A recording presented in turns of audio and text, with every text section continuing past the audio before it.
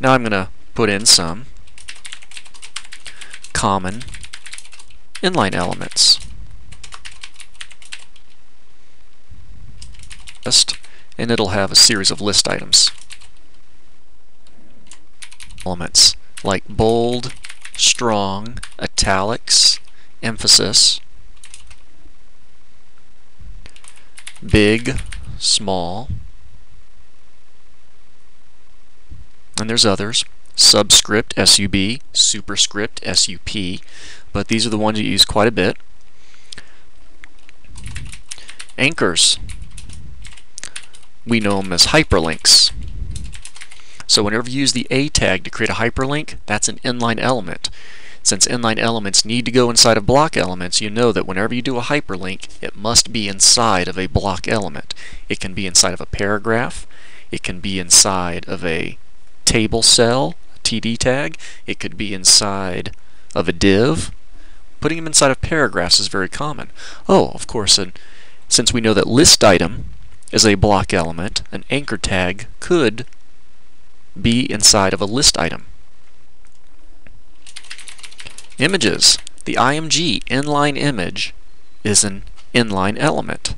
So the image tag will always be inside of a block element. I didn't draw attention to it in my earlier videos, but you'll notice that when I was putting images in, I would put them inside of a div element. I would start off with a div tag and put my image tag inside of it. That's because I wanted a block element to contain my inline element. The span element is pretty interesting. We'll use that more frequently in the latter half of the course once we start doing some trickier things with navigation menus and CSS. But span is useful for formatting chunks of inline elements or text that are within a block element. They're kind of like the inline version of the div. We'll use the div quite a bit to mark off blocks of our pages. Well, the span is used to mark off sections within blocks of our pages. And let's see, these are probably the most common ones here. I've got text formatting elements, anchor tags, image tags, spans. We'll use this one from time to time. The break, to break to a new line. And that's a pretty good list for our common inline elements, and we'll come across more.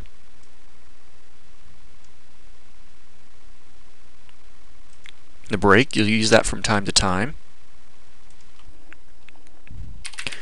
The input element, which is used in conjunction with forms. The form tag is a block element. The field set tag is a block element. I didn't mention that in that previous list. Input elements are things like text boxes and check boxes and radio buttons that you can put in forms. Those are inline elements. And then I'll take off that last line. There we go. So there's some list of common inline elements.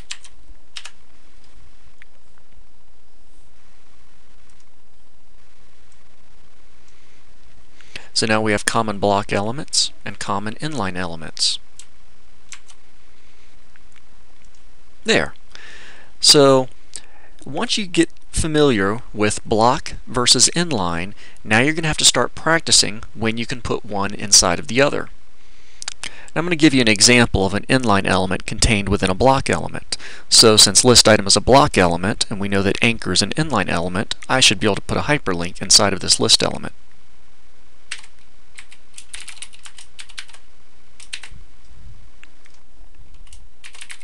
There. The anchor tag. I have the anchor tag with the hyperreference attribute href equals an empty set of quotes. That's my anchor tag.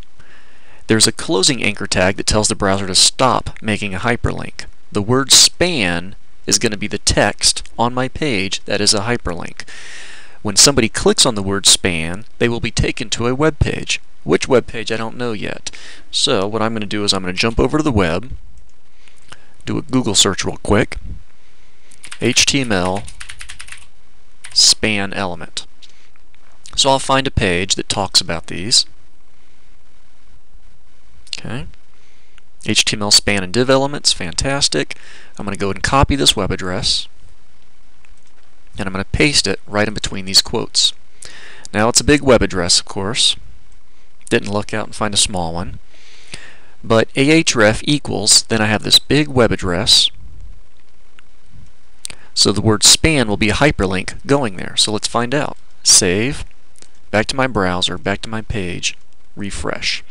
I can see that the word span is a hyperlink. If I click on the word span, I'm taken to that particular web page.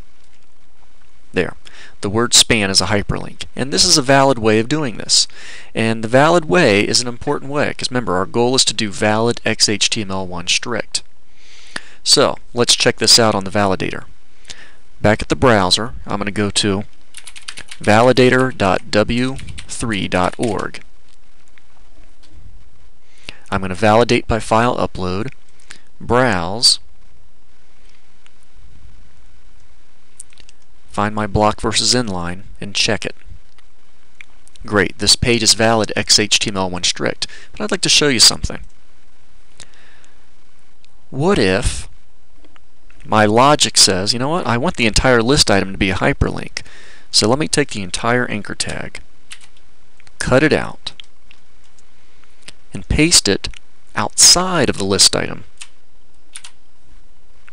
There we go, so I have my ahref, then I have my list item, and I'll take my closing anchor tag and I'll move that outside of there. So the end result is my list item is inside of my anchor tag. Now here's the frustrating thing about this. When I save this and I go to my browser and refresh, it looks perfectly normal. It looks just the way it looked before. And so you might be thinking, well, what's the big deal? It's getting the job done. There it is. The word span is a hyperlink. If I click on it, it takes me to the page I want to. But if I go to my validator now, go back a couple steps and hit check again, my page is not valid XHTML1 strict. And if I look at my errors, look at all of this.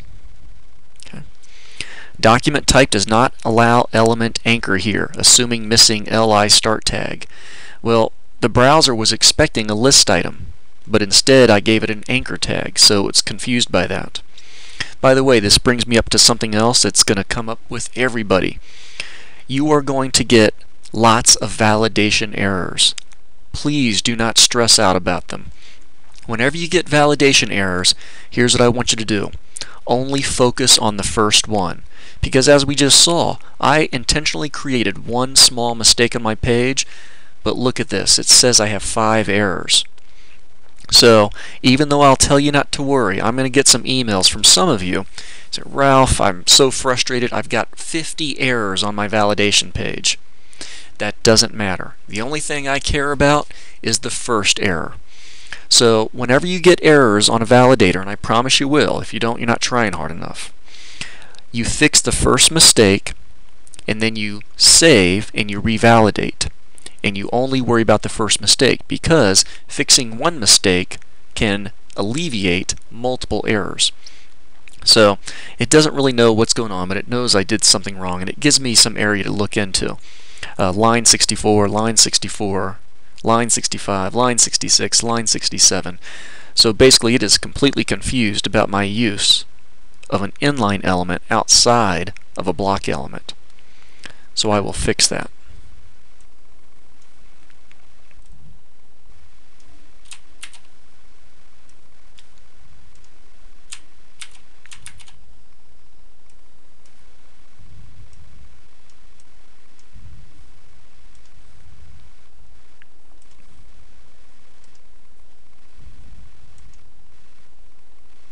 There we go. The page is valid again.